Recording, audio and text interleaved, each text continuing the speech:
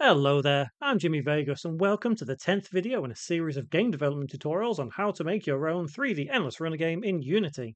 In this tutorial, we'll cover a spinning collectible coin. Remember to subscribe and click the notification bell to stay up to date with every tutorial I upload. Feel free to leave a comment or drop a like. I also have a Patreon page where you can help be a part of this channel, and you'll also find all the scripts and the assets to this series there too, along with plenty of other things. You can also now join as a free member. Now, on with the tutorial. So, almost every Endless Runner game that we encounter will have some kind of collectible, probably a currency of some kind. In our case, we're going to have two types of currency. We're going to have some coins and we're going to have some gems. If you've played Timmy and Mousey, which is linked in the very first tutorial of this series, you'll know exactly what I mean.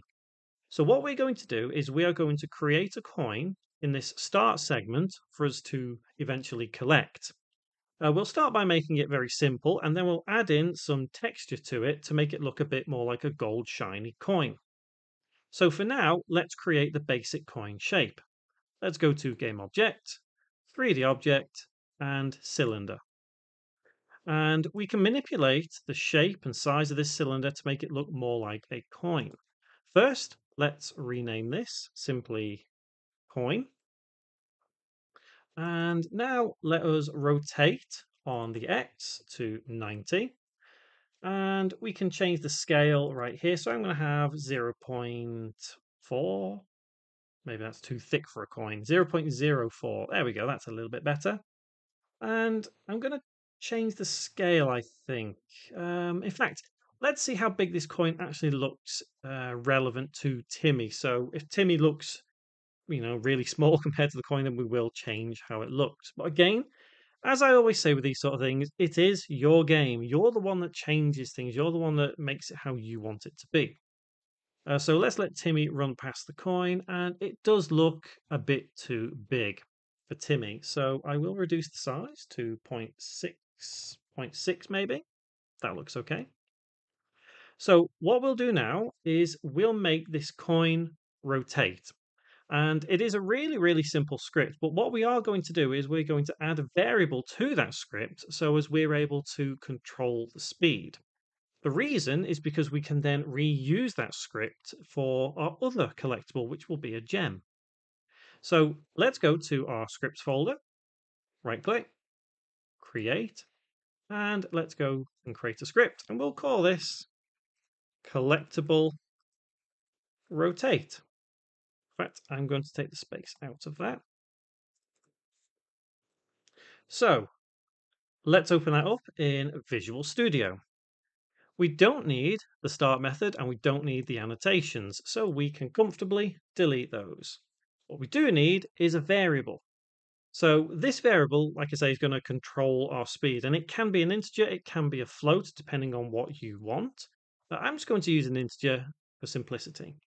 So we want to have serialize field, and the type is going to be int for integer, and we'll call it rotate speed. And I am going to make it equal to 1, at least just for now. So the reason we're making it equal to something now is because by default, it will be 0, which means it will not rotate. You could have this as 2, 3, 4, 5, whatever, depending on how fast you want it to rotate, but I will show you how that looks a little later on in this video. So in the update method, we now need to write a little bit of code which allows us to rotate that coin at whatever speed we've defined with our variable. We need to transform it. So transform dot rotate and then open brackets. We now need to declare the X, Y, and Z. We don't want it to rotate on the X or the Z because we want it to rotate as you would normally see. But again, if you want to do that and rotate on the X or the Y, the Z altogether, it's entirely up to you. So I'm not rotating on the X, so I'm going to put 0. I am rotating on the Y, and I want it to rotate by whatever we specified in our variable. So rotate speed. And I don't want to rotate it on the Z. So comma. We now need to make it relative to the world around it. So we need to say space dot world, close bracket, semicolon, and save. So what this script will do is simply just rotate whatever object it's attached to. So if we were to attach this to Timmy, Timmy would rotate. If we were to attach this to the world would rotate. Obviously, we're only going to attach this to our coin. So head back into Unity and then drag and drop collectible rotate onto our coin. And if we click it and go down, you can see that's where the rotate speed is set as 1. So if we press play now and have Timmy run towards the coin, we'll be able to see this spin, no problem at all. I can already see it spinning right there. That looks pretty good. So just to illustrate how the speed will affect it, if we hold control, press D to duplicate the coin, bring it to the side, and let's change the speed of this coin to 3. Press play again, and we'll see the coin on the right spinning 3 times as fast as our original coin. Right there. Excellent. So we can see that that does indeed work. So now let's make our coin look more like a coin. So I'm going to get rid of the duplicate one, and I'm going to create a new folder down here called Textures. And I'm going to import an image that we can attach to this coin.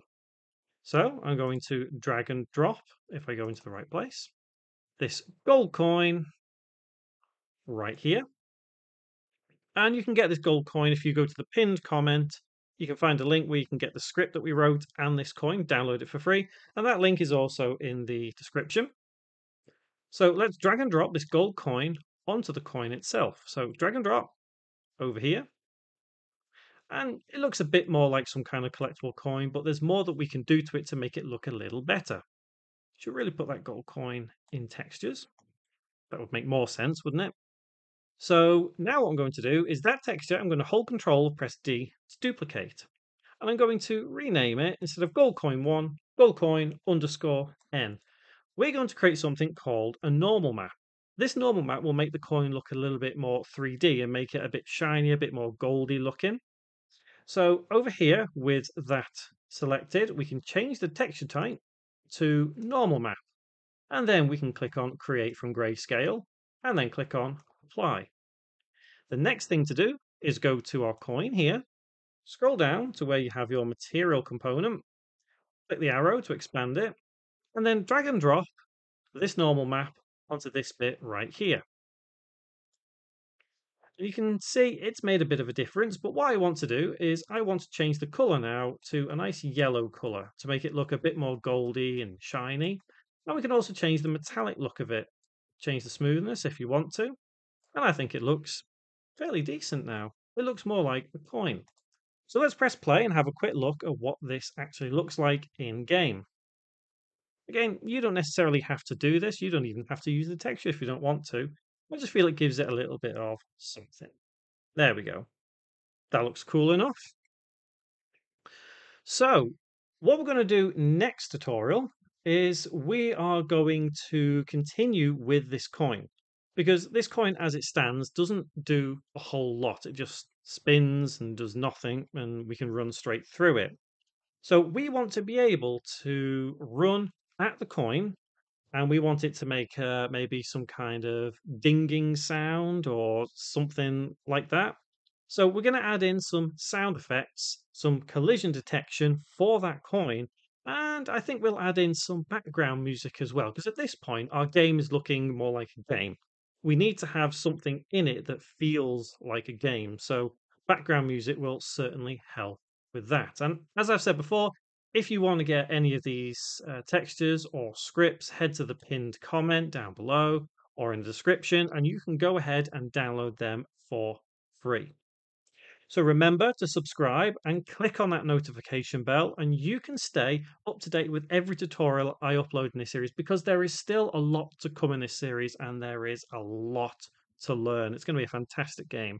And if you've not played Timmy and Mousy at this point already, linked in the first tutorial, I would implore you to go back to that tutorial, go to the pinned comment, download Timmy and Mousy, play it, just so you can see where we are going with this series, because it is going to look absolutely epic. And I will see you in the next tutorial.